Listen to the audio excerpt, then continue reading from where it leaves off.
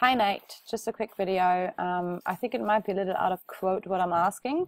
I already told her about it, so I'm not quite sure who's going to have the conversation with her. It might be extra charge, it might be inclusive.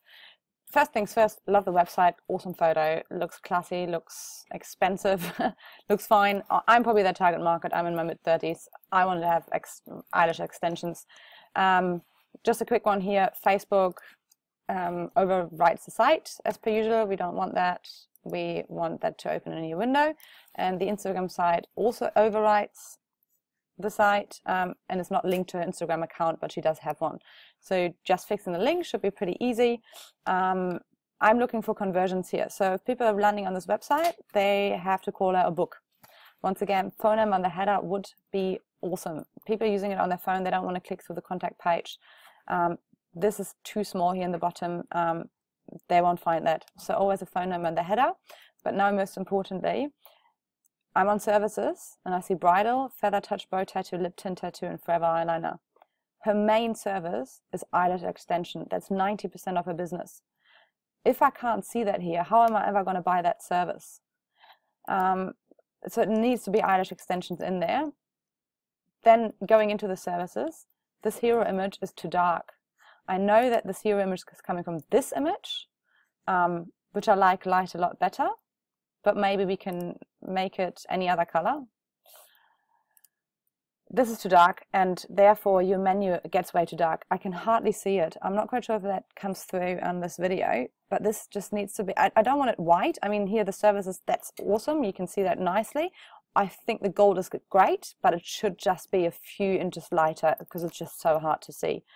Then lip tint tattoo, that's what I said to her. I'd love to have an image on here because I might get a lip tint tattoo, but I'm actually not quite sure what it is or how it should look like. So an image of that would be fabulous here.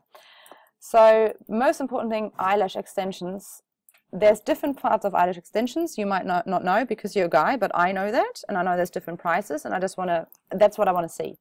I know, I've now figured out if you click on services that she has information about her classic enhancement, glamour set, star set, Sydney eyelashes signature set. She will never ever sell this because people just don't know what this is. There's not enough information on there. So I've looked at her competitors, or like Lush Bar I'm going through. Lush Blossom, not the greatest website at all, but how clear is this? Full Blossom, Grace Natural, blah blah blah, that's how much they are. I know that there's a difference between silk and mink. 2D, 3D, 4D, Little Blossom, Under Blossom, other services. Very easy. Same with the Lash Studio here, pricing. Full set, half set, 100%, lower eyelash. Infill pricing, super important. That's what people are looking for if they want to buy from her. So she probably wasn't aware that that stops her from selling, but her website as it is at the moment will not sell the service because people, first of all, can't see it here. What are the chances that they're clicking on there and scrolling down? And there's no images here, no pricing. This just won't convert. It would be a waste of sending traffic here. Last but not least, she has images on the gallery. Why not use them on the services pages? But then I also have problems with this. So I probably want to enlarge it to look at the brow. And it goes into IMG 8027 and that image. It's with all the images on there. Sounds just a bit weird to me, and like SEO wise. If you would call this eyelashes by Kate Ward with green, what is it? Oh my god, I'm such a girl.